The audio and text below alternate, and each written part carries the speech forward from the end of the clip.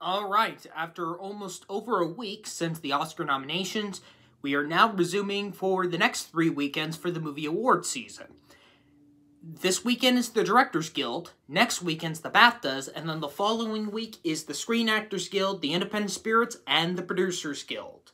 All leading up to Oscar Sunday, 2 weeks later, in almost about a month or so. But today's video is only going to be about 3 specific movie categories in the Directors Guild. Normally, I would combine this with the other guilds, but since SAG and PGA are in one other weekend, and as well as the Writers Guild, that is obviously a post-Oscars award show, I had decided to only do Directors Guild just for this video. PGA and SAG will be combined with my Spirit Award prediction video in about a few weekends. Normally, these final predictions would usually come out on Fridays, but since the ceremony is going to be on Saturday, I've decided to release this prediction on a Thursday.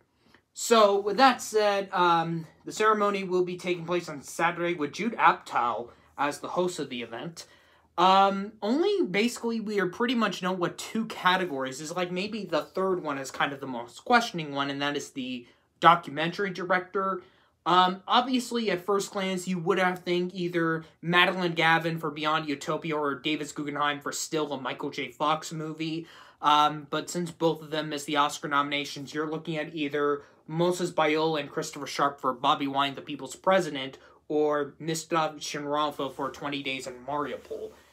This is the one I think is obviously between those two, and let me see how the track record for the Oscars usually go with this.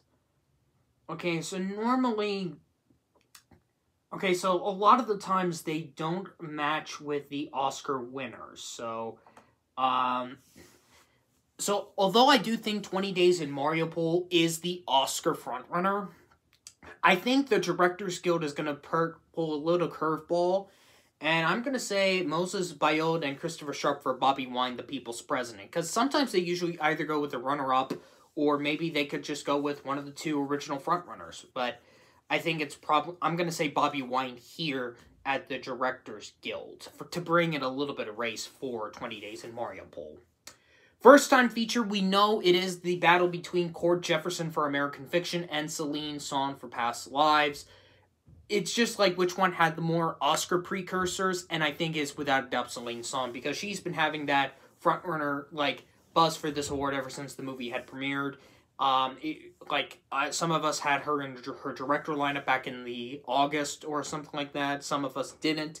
Some for other months. Some for maybe, hopefully, a chance for our final predictions. But I think her getting the Globe nomination, I think both of them are up for Spirit Awards, but Celine Song also getting the Globe nomination also kind of puts her in a stronger basis, because Cord Jefferson was the least likely to get in for the Best Director category at the Oscars. So I do think Celine Song is the superior one to him. And she's superior to him. And then finally, for the featured film debut, I think this is Christopher Nolan easily. I know some people might be worrisome that there might be some voters that might be tired of giving everything to Oppenheimer, but if many people said Oppenheimer is Nolan's The Departed, that's fine for him. I know there might be some people that say, because they snubbed her, why don't they give it to Greta Gerwig? That's just for the news media that doesn't understand how voting process works and opinions. So, yeah, that's what the news media wants. They want Barbie to win the Directors Guild, but this is a different voting body. The news media is not in charge of these awards. That's the voters and the members of the Directors Guilds that... obviously, we know for a fact the 5 of them cannot vote for themselves in this category. I think that's a rule. Like, if you're nominated for a specific category, you cannot be nominated. Or, I don't know how the voting goes, but I think these 5 are probably not allowed to vote. Some people think, The Holdovers is still a Best Picture threat, but Alexander Payne did not get in for director, so that kind of is... I think Scorsese's the only person I can see winning this over Nolan. That's the only person that I can see this. If Nolan wins this, it's pretty much that. Because Nolan has BAFTA easily. So, yeah. So, my final predictions are Moses Bayol and Christopher Sharp for Bobi Wine, the People's President. Celine Song for Past Lives. And Christopher Nolan for Oppenheimer. So, that's kind of a quick thing. Next week, and speaking of British things, the BAFTAs will be next week.